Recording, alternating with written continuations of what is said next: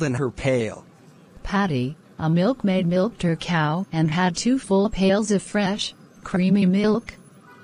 She put both pails of milk on a stick and set off to the market to sell the milk.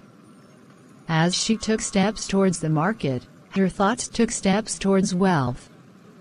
On her way, she kept thinking about the money she would make from selling the milk. Then she thought about what she would do with that money.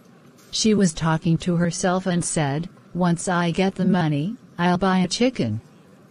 The chicken will lay eggs, and I will get more chickens. They'll all lay eggs, and I will sell them for more money. Then, I'll buy the house on the hill, and everyone will envy me." She was very happy that soon she would be very rich. With these happy thoughts, she marched ahead. But suddenly, she tripped and fell. Both the pails of the milk fell and all her dreams were shattered. The milk spilled onto the ground, and all Patty could do was cry. "No more dream," she cried foolishly. The Tale of the Pencil. A boy named Raj was upset because he had done poorly in his English test. He was sitting in his room when his grandmother came and comforted him. His grandmother sat beside him and gave him a pencil. Raj looked at his grandma puzzled, and said he didn't deserve a pencil after his performance in the test. His grandma explained, "You can learn many things from this pencil, because it is just like you. It experiences a painful sharpening, just the way you have experienced the pain of not doing well on your test. However, it will help you be a better student. Just as all the good that comes from the pencil is from within itself, you will also find the strength to overcome this hurdle. And finally, just as this pencil will make its mark on any surface, you too shall leave your mark on anything you choose to." Raj was immediately consoled and promised himself that he would do better. The Crystal Ball.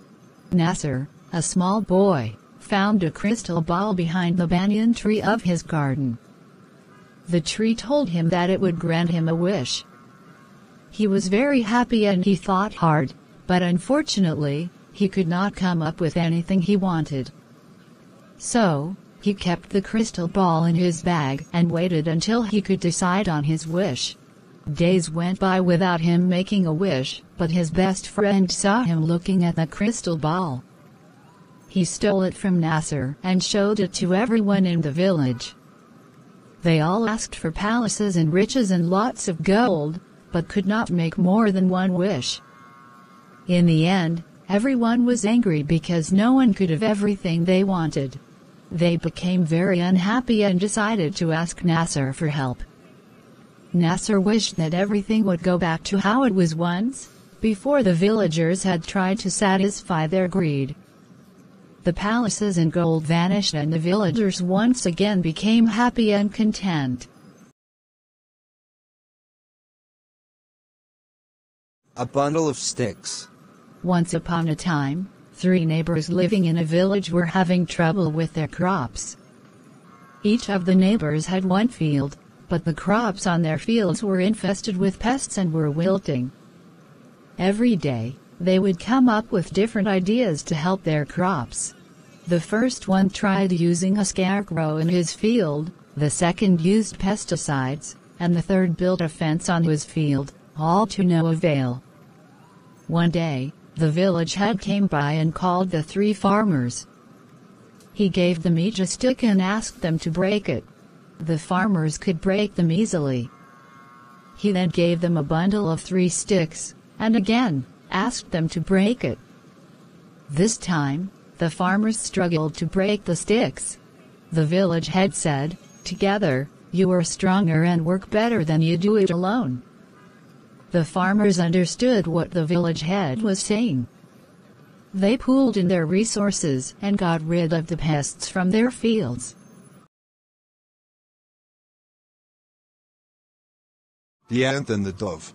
On a hot scorching day of summer, an ant was walking around in search of water. After walking around for some time, she saw a river and was delighted to see it. She climbed up on a small rock to drink the water, but she slipped and fell into the river. She was drowning, but a dove who was sitting on a nearby tree helped her. Seeing the ant in trouble, the dove quickly dropped a leaf into the water. The ant moved towards the leaf and climbed up on it. The dove then carefully pulled the leaf out and placed it on the land. This way, the ant's life was saved and she was forever indebted to the dove. The ant and the dove became the best of friends and days passed happily. However, one day, a hunter arrived at the forest. He saw the beautiful dove sitting on the tree and aimed his gun at the dove. The ant, who was saved the dove, saw this and bit on the heel of the hunter. He shouted from the pain and dropped the gun. The dove was alarmed by the voice of the hunter and realized what could have happened with him. He flew away. Thank you for watching this video, guys. If you want more video like this, please subscribe to my channel and press the bell icon to get new videos updates. Take care.